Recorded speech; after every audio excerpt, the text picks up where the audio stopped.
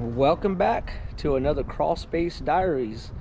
Happy Friday to everybody. This is inspection number 5. Yep, for all you pest control companies and termite companies that follow me, number 5. Been busy all day doing inspections. I'll be busy all weekend writing reports.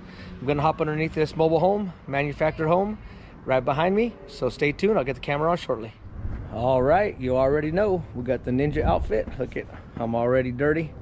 Been using this crawl suit all week, wash it over the weekend and use a different one next week.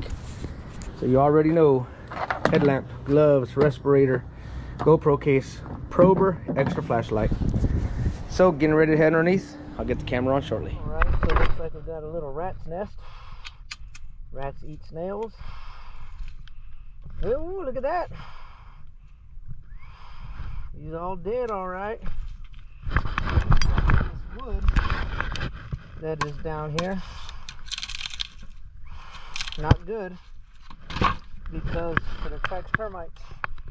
So we got to try to get all this out of here so it doesn't attract the termites. Having stuff like that in the crawl space is not good because it attracts the termites. There's a lot of wood down here that needs to come out. It shouldn't be down here. So we'll need to get all that squared away. The bad news is we are positive for both types of termites. You can see the pellets. You can see the damage right up in here. Look at that. Wow, all those pellets coming out from the wood here. So we got the dry wood termites that have already made their way into the structure, and we got subterranean termites down here too. So they've got both types of termites. Look at this wood, fungus infected, subterranean termites.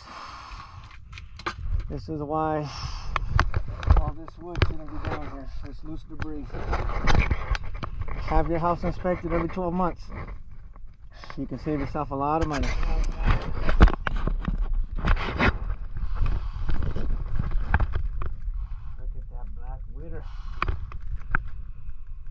We come across these all the time. Look down, guys. Can you see the mud tubes? Look at the mud tubes. Boy. Look at that. Infested with termites. Wow, look at this highway. Look at this highway right here. Look at this highway, termites. Wow. These termites are savages. Look at the mud tubes over there. These termites will damage your property. Look at the call. Look at this. Termite activity. Wow.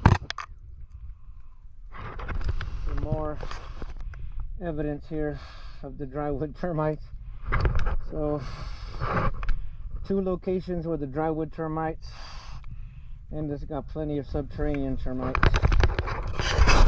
Stay tuned, I'm working my way out.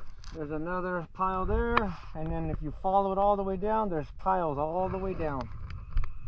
So right where this manufactured home comes together, it's infested with termites down the middle here, which is very common. So we're gonna have to fumigate. All this wood doesn't belong here.